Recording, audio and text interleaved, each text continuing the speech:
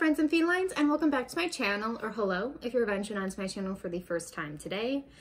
For today's video, I'm going to be shaving my face. So yeah, I don't really think there's much more needed in the intro, so let's go ahead and get started.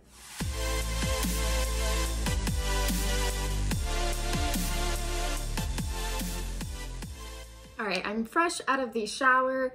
It's been a weird day. I had to wake up at 1 in the morning to go to work at 3 a.m. because I had to leave my house by like 2 to get there in time. And I worked a quick 4-hour shift for overtime from 3 to 7. Came back, slept a couple of hours. I'm exhausted. Like, trying to get up at 1 in the morning for a shift is like the worst thing in the world. I'd rather just work like a night shift. So trying to get up in the middle of the night is like the worst. But, so like I said, I'm just out of the shower. My hair is still wet and I have a nice clean face so I can go ahead and shave it. This is my first time trying to shave my face. Don't really know what I'm doing. I've watched a bunch of YouTube videos. I will link Jaclyn Hill's video down below because I think that one's a good one to watch if you're interested. I have done like a little touching up shaving, like unibrow or my mustache here and there, but I haven't done it in a while. And I just went and got my hair done and my eyebrows, so I was waiting for like that to heal from the wax before I went in and shaved. So yeah, I don't have anything in my face. I haven't really done any skincare other than just wash my face. And we're gonna go ahead and see all the peach fuzz that comes off because I know I have a lot. So then when I'm done shaving my face, I'm gonna go ahead and apply some foundation and see if I can notice a difference in my makeup application after shaving my face. So yeah, let's go ahead and get started. I'm like so nervous to do this. So if you're curious, these you can just find on Amazon. They're like pretty cheap. They're just like eyebrow razors, but you can use them for your face. You definitely want to use one of these and not an actual razor because that's not going to do the same and your hair might grow back darker or longer or bushier or something. So I'm hoping that doesn't happen with my face. When I've shaved my mustache and like my unibrow, it hasn't come back any different.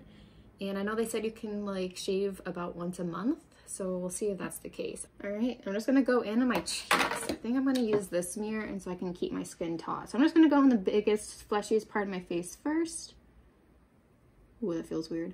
It doesn't even look like hair. It just looks like peach fuzz. Oh my God. I don't know if it's like shaving it or if it's just like dragging it. It feels weird. Oh, that's so weird. Oh, it looks like the little down feathers you get from like a jacket or a pillow.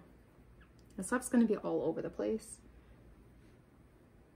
I feel like this is like the most boring video you could probably watch because it's not like I'm giving you a tutorial on how to shave your face. I'm just shaving my face. I can like see all my hair like flying through the air. Oh God, that's so weird. My skin is like super dry too. So it's definitely like exfoliating dead skin cells, which is also a plus. It's like a microdermabrasion tool at the same time. Oh my gosh. And it's hard because it's not like leg hair where you can see where you shaved and like where you haven't shaved yet. So I'm just kind of like going over the same spot. I definitely have a lot like right here, my jawline underneath my chin. So I gotta try to get there because that's where I got a lot of peach fuzz. All right, so now I'm going like around my lips and I definitely get a lot of peach fuzz like around my lips and my little chin and my little mustache. So going in there. I feel like once I do like a rough job of it, I'm gonna go into my bathroom and use my magnifying mirror to like get up closer and see if I missed any spots.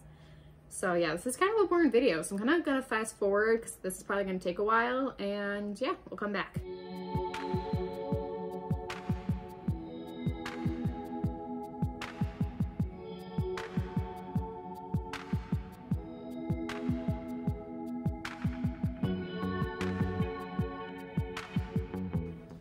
So my cats are fighting, so as long as they don't jump up here and I like just take off a whole eyebrow, that'd be great. But I'm getting a little nervous because now I'm getting up to like my hairline, so I know you want to get as close to your hairline as possible without like actually cutting your hair off. Because otherwise, like if you miss a spot where there's still hair, it's going to look weird when you apply your makeup. You're going to have a noticeable difference. Like I said, I can just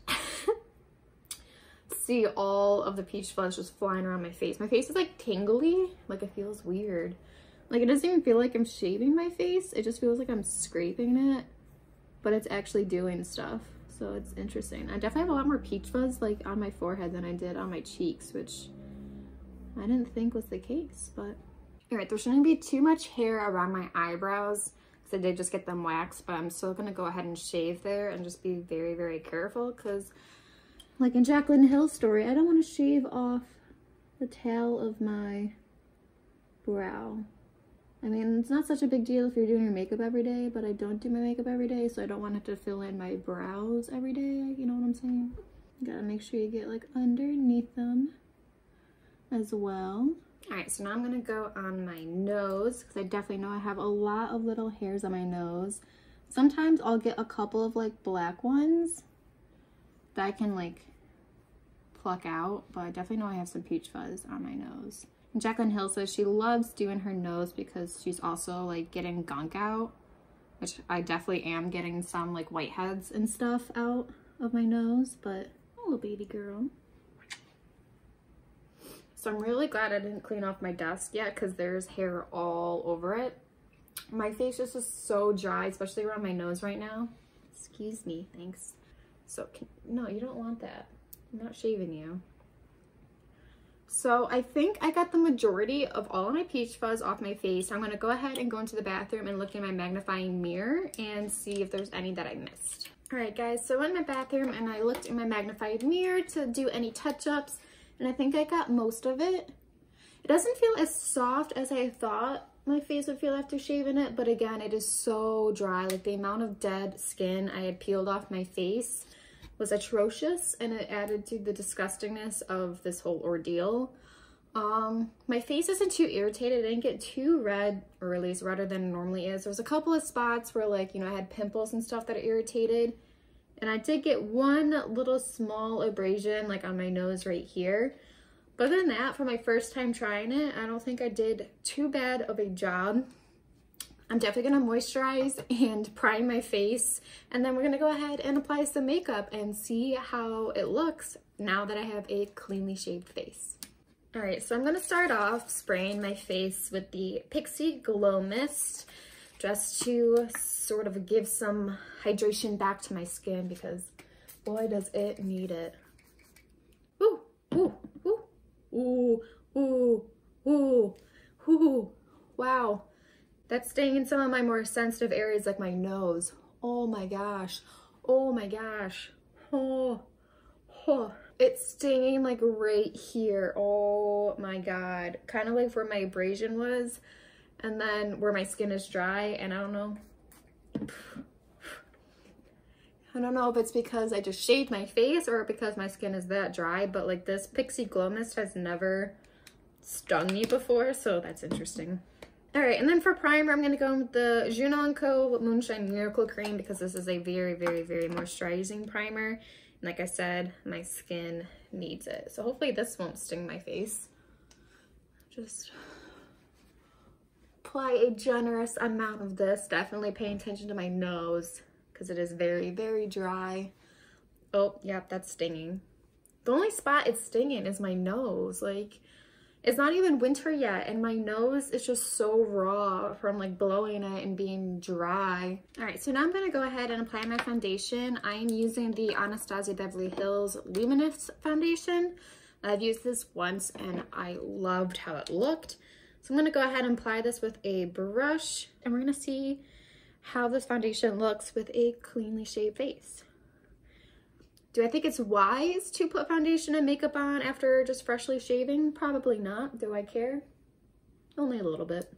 All right, so foundation is on and it looks really good. Like, I love the Anastasia Luminous Foundation.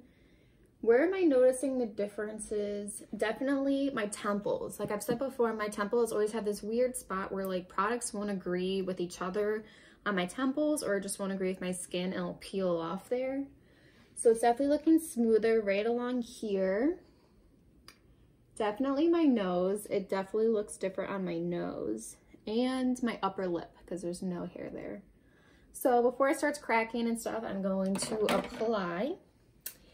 How does it look, baby girl? Does it look good? Does it look good? She's like, put me down. Go over there. So like I said, I'm gonna go ahead and put on concealer and set my face, and we're gonna come back with my final thoughts on what my base looks like. All right, so I went ahead and did my concealer and set my face with powder, and it is looking pretty good. Other than a couple of my own errors, the actual makeup with a clean shaved face is actually working really well.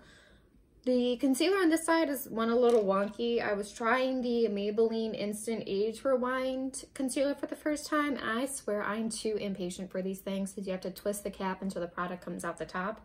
And I just don't have time for that. And it just took off my foundation and I had to reapply it, so it's looking a little wonky over there. But other than that, my foundation looks really nice. Like, my base looks super nice having a clean shaved face. Other than my skin being a little dry, I need to make sure I moisturize really well the next couple of days, and I think my foundation is going to look really, really nice. All right, so I'm going to go ahead and finish the rest of my face, and yeah, that'll be today's video. All right, so I went ahead and finished the rest of my makeup. If you want to see how I created today's eye look, then definitely make sure you go check out that video up there.